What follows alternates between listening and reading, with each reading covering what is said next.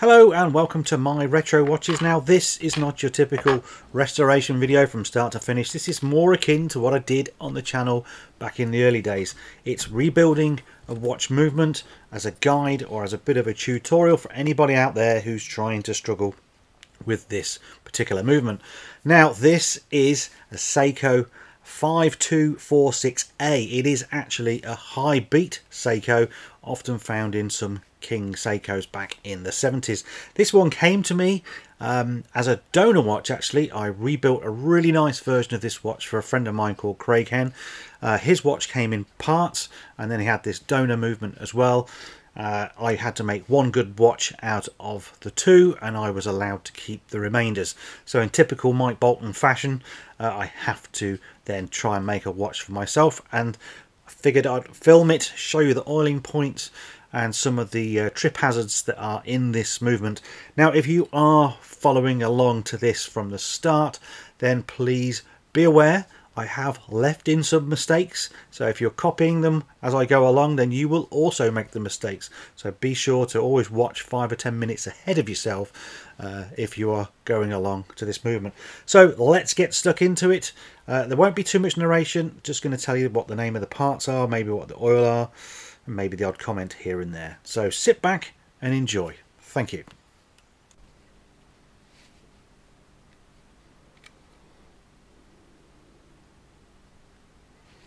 For the centre jewel, we've got Mobius 9010, just a little tiny bit there, so we can put the centre wheel into place.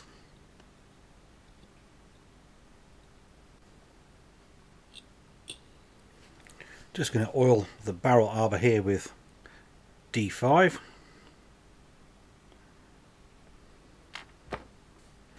And turn it the other way around to sit into position.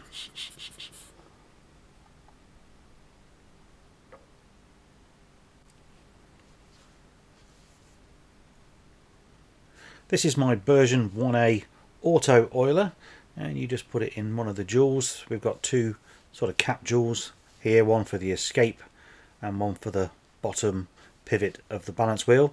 You fit it into position and you just lift the lever and it leaves the perfect amount of oil behind.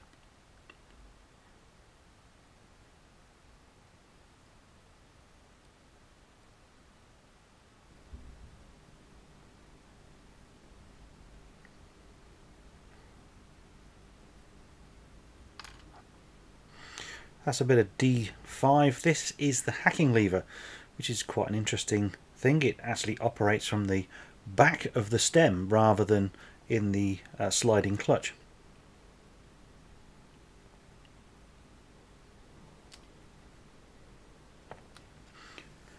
And the first of the springs, and this one obviously holds that hacking lever under some tension. You always think they're going to fly off at this point, but you've got to have faith and move your tools away at some point. Mobius 9010 on the top of the centre wheel. It has its own little bridge here, as you can see.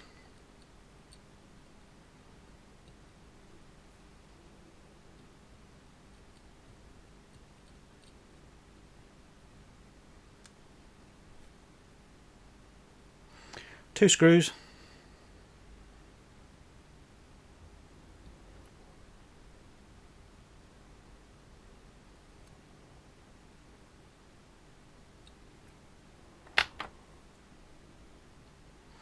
Just test that the wheels are still turning.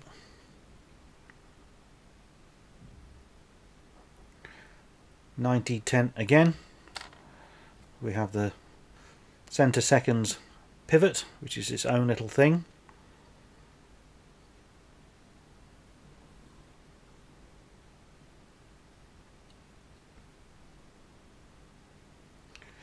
Then we've got the train of wheels to go in. Notice how the first one has 4 spokes and then this one has 5 spokes, and that's how you can easily identify which one goes where.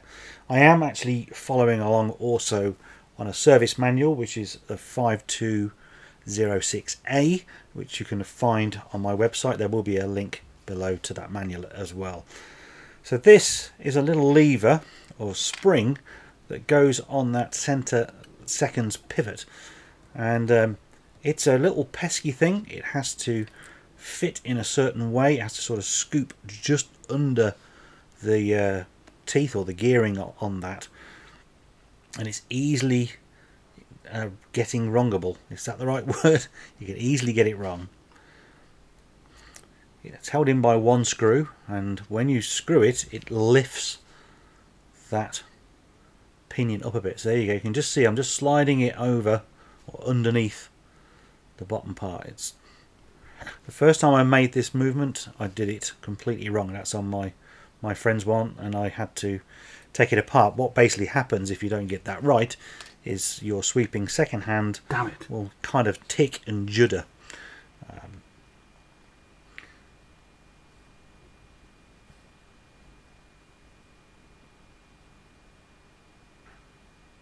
This screw is not as easy as it looks, because again you can quite easily knock everything out of place, and it's a big screw for just a small little thing.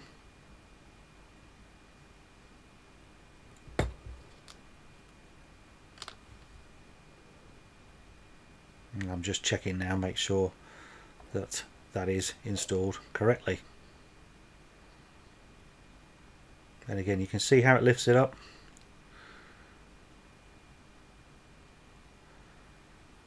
So a little bit of D5. Now I could oil these from the opposite side. This is all part of the auto works. So this is what's winding or transferring the power from the rotor down to the bottom side of the barrel.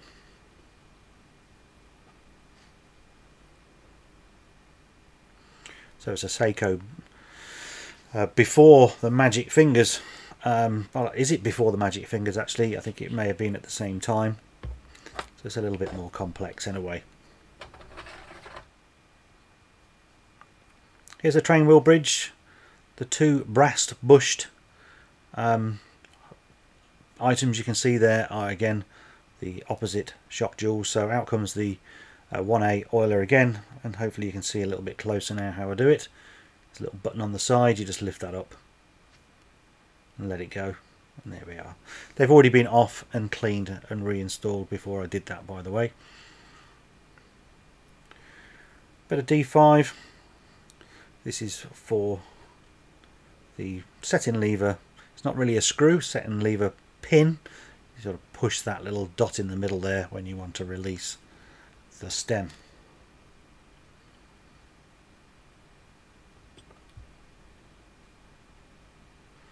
Can be a horrible train wheel bridge, this one.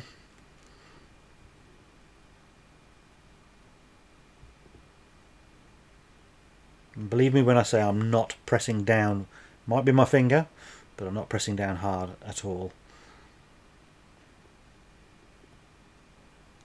But I'm happy with what we're getting, so we'll get some screws into position.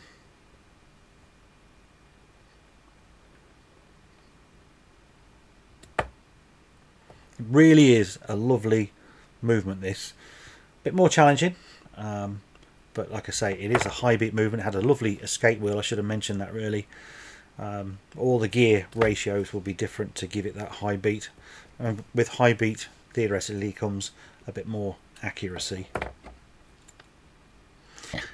It's got a coding there on the top. I've been told that each of these movements is numbered. I don't know whether it's that number necessarily, because there is another number on the movement somewhere, and if I see it in this rebuild I will point it out. This is another little bridge that fits on top of that train wheel bridge, and again that's just for those pivots for the auto works. And the tiniest of screws, these are the smallest screws on the movement, and they're slightly sort of dome topped as well, just to make it a little bit more difficult when you're screwing them in. It's quite easy for the screwdriver to slip out of those.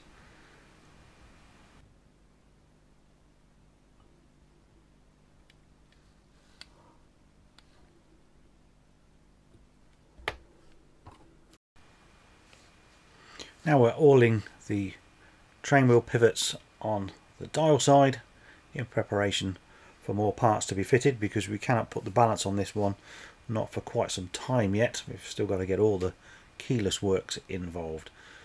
So this here is going to be a bit of D5 onto the centre wheel in preparation for the cannon pinion.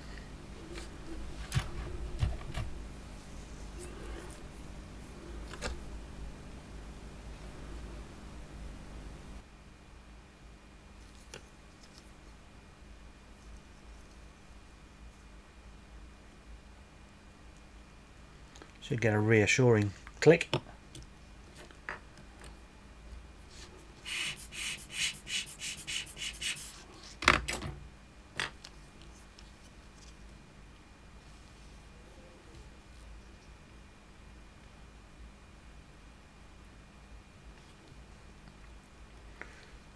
And that's part of the winding mechanism. Now it's time for the blue grease. This is Mobius 9504. It's new to me. I have got the Seiko S4 grease, but I found that just a bit too annoying to apply.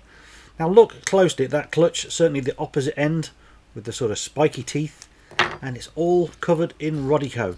And trust me, I never noticed at all, not until I came to edit this video. That is the click, one screw.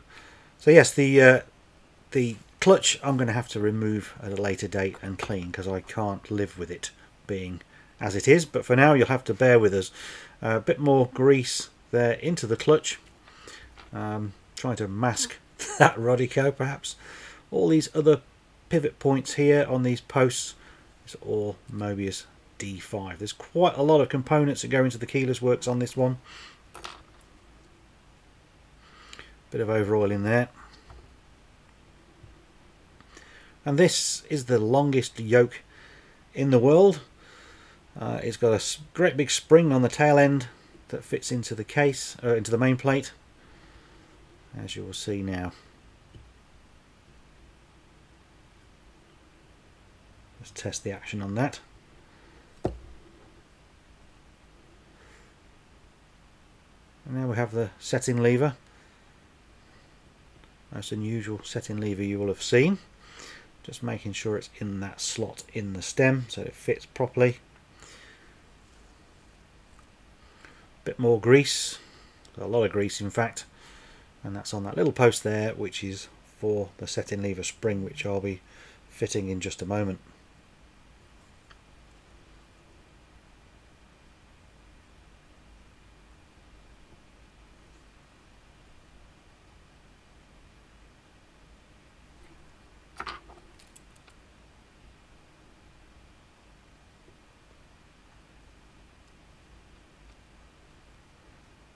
Okay, so if you're following along, that is one of my first mistakes.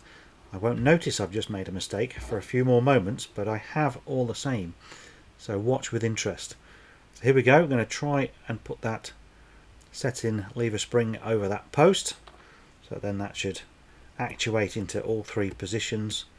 And as you can see, the yoke has jumped out of position. I don't notice that and continue to put a little bit more grease in places, and then try again. Now the stem wants to come out, and you can see it's all over the place. So put the yoke back in again,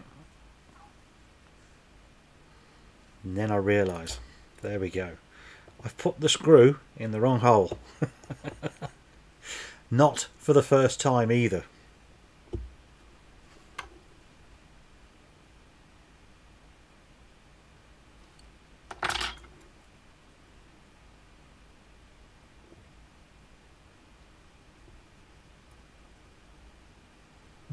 There we go. Should now work. Yes. All I see though is Rodico, and it's really annoying. Again, a bit more D5.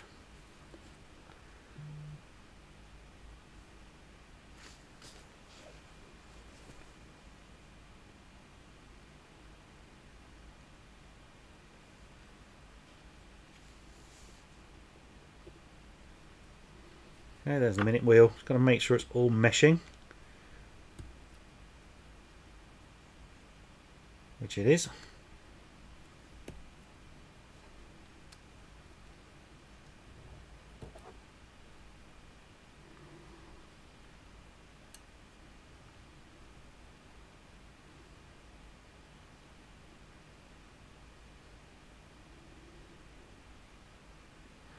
And another little pesky spring, although not too difficult to fit this one. Just slots into that little recess.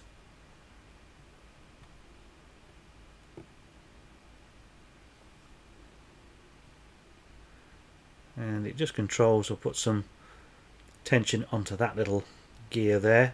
This is all how it transfers the manual wind from the crown to the mainspring. So we'll just fit the ratchet wheel.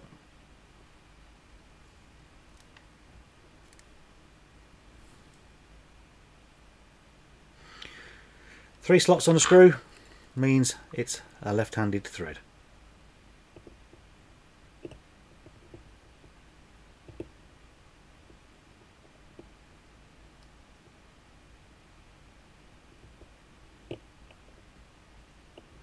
There we go, finally found its thread. Bit of pegwood just to hold it and give it that extra bit of tightness.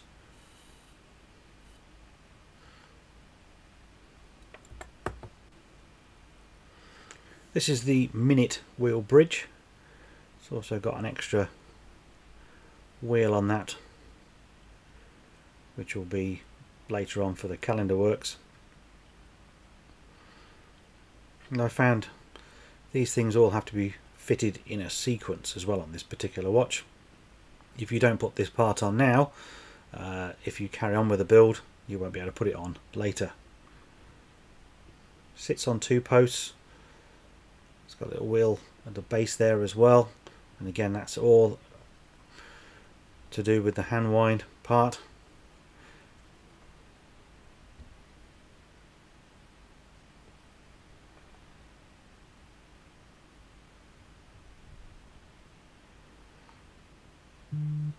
And this is going to be for the date wheel itself. It's a little click for that to hold it in place every time the date changes over. And that actually sits on a little post. I've moved it completely out of position there and I don't even realise. So again, another mistake. I will obviously rectify that later. You can kind of see in that zoomed up shot there that it's not quite right.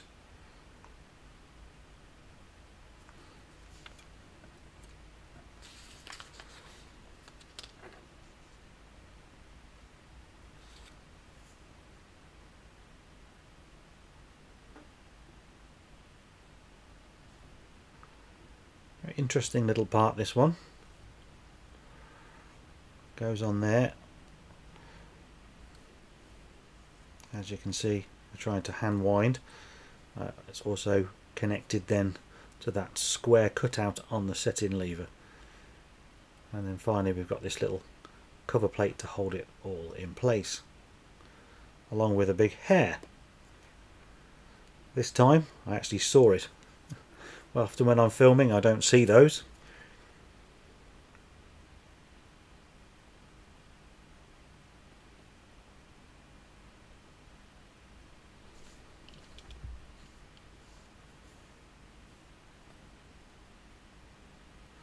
Two screws for this as well.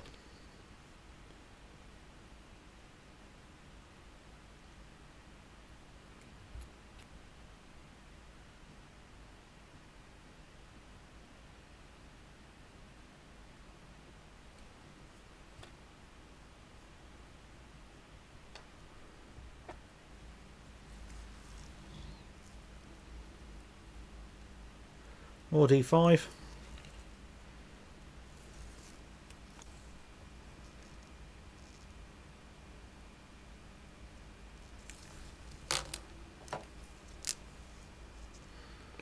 There's the date driving wheel, so this is all responsible for your watch changing over at 12, changing the date, that is. And that's the intermediate date wheel,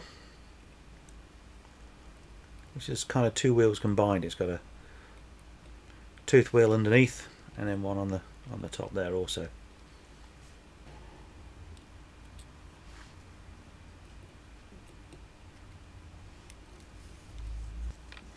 And that's the date cam jumper, and then this is the date jumper spring, and this is a huge spring that requires one heck of a lot of tension. And realistically, I should have just put a little bit of oil on the heel there where the spring hits the part, but it doesn't say it actually in the manual. And that's the date jumper spring guard, if you like. There's more screw holes on this than there are screws, so I'm following the instructions of the manual. 3 screws.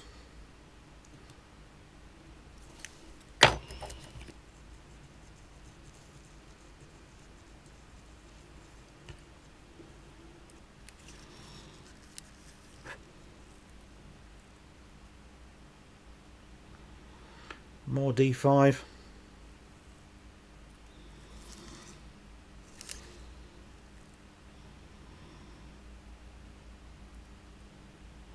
Quite a few parts still to go on for this date changing mechanism. It's quite a detailed one. So that's the cam to start with.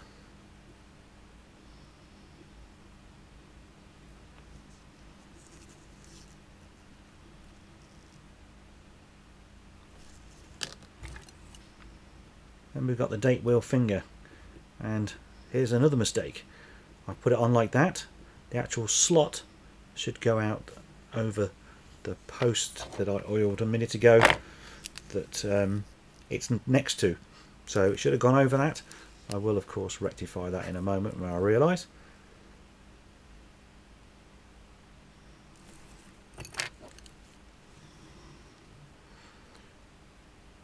And then this one is the day finger, which I have installed correctly, or nearly. So they both will in sync turn the day and the date and jump them over at exactly the same time. Quite often on Seikos that doesn't happen. And here we go, I'm trying to put the hour wheel on and then now realising that I've got everything wrong and that most of that keyless part's got to come out along with all the fingers in order to get it right, which was a real pain in the backside. I should have thought ahead and I didn't. So don't, again, follow my mistakes. Now you can see I've installed it correctly and I'm back with that date finger over that post, and then the day finger. But yes, that hour wheel needs to go on pretty much as soon as you've put the minute wheel in, and that way you won't have the problem that I had. So there's the date wheel, and that's just going to click into place.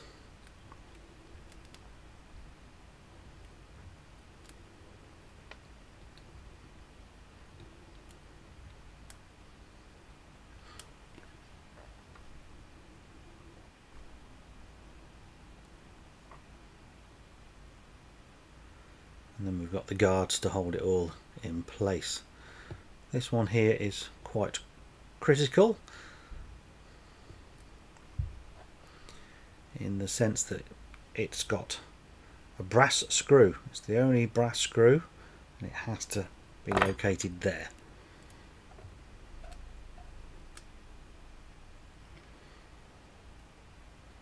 Now the other plate, or the other cover for the rest of the works.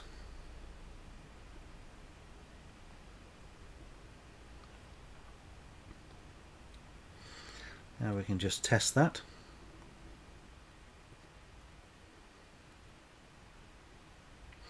And here you can see the day finger going around that cam, and suddenly release with the tension of that giant spring. So see how it sort of winds itself. Yes. Really, really cool mechanism, I have to say. So now we know it's going to be alright. We can put on the day wheel, sorry, and I just use an old oiler just to engage that spring over the gear underneath it, and then again double check to make sure it's still working, which it is, and then I can finally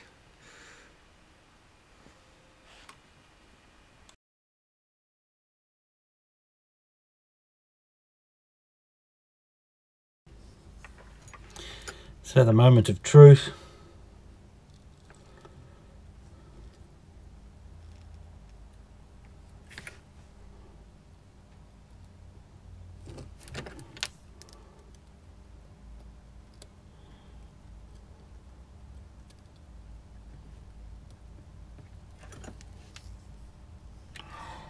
And she's away.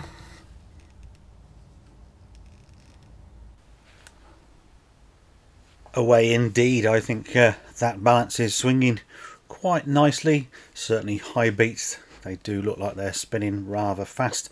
This is a 28,800 beats per hour. So let's put it on the time grapher and show you the results of all that hard work. Here we go. Absolute lovely in that position, which is dialed down. You can see everything is pretty much as good as it's going to get. However, once we start moving it around a bit, you can see that we are losing a bit of time, but we'll test it in all the other positions anyway. So a slight improvement there, minus 9 seconds. Realistically, you could regulate a bit more of this out as well, I think, from positional variance to accommodate for some of that. There we are, that's dial up at 6 seconds. I'm going to call it a win either way. That is very good for nearly a 50-year-old watch. High beat especially, I always think that these possibly wear a bit more than the lower beat watches, should we say. Fit the hands, and then I can finally show you the finished watch.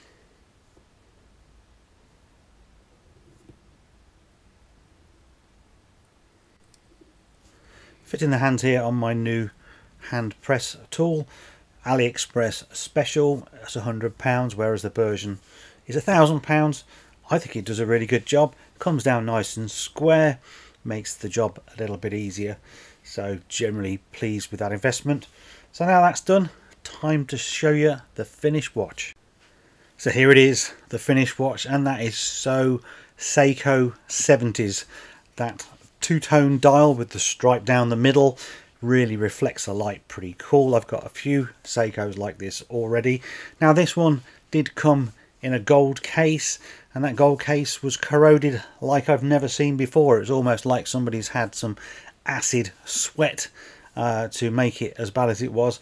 But I was very fortunate because the original watch that I did for Craig, he'd got a new old stock case, but he'd also got this stainless steel case which I was able to use for this watch. All I had to do was source a stem and a crown, which was quite easy to do. So the end result is, well, I think it's absolutely magnificent. I've put it on a Milanese strap, which I think it looks really nice. You would think that a brown leather strap would go well with this, and I did put it on it, but when I do a shot on the wrist, it doesn't suit it for some reason. I think it's because the case is such an interesting style that it doesn't really go with a strap. What do you think? Leave your comments below. This watch has got some quite interesting sizing.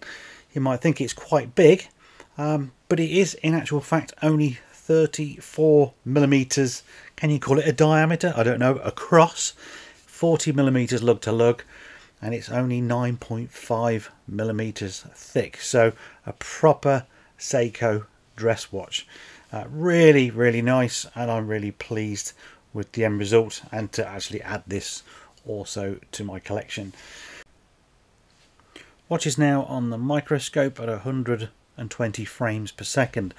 Aim is to slow it down so you can count the 8 beats per second you get on this high beat movement. It is quite wonderful, but you have to watch very closely. So starting from 1, 2, 3, 4, 5, 6, 7, 8. Here we are back at 60 frames per second, non-flickering screen, and you can see how smooth that ticket is. Not quite Bolivar Accutron, let's face it, but it's pretty decent all the same, and I do like a smooth tick. I don't know about you.